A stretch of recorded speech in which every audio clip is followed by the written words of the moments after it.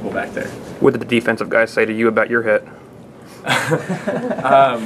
They asked me if it was a face mask, and I mean, I didn't think it was. They just told me good hit. I mean, they didn't think I could hit, and I mean, honestly, that was the first tackle I've ever made. So I mean, I was pretty excited about it. Were you nervous at all going in for that hit?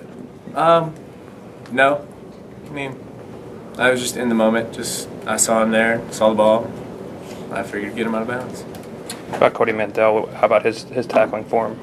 Oh, I taught him that, you know. I taught him that, you know, kneel leg, neck shoulder, just like Coach teaches us. So, yeah, sideline tackle.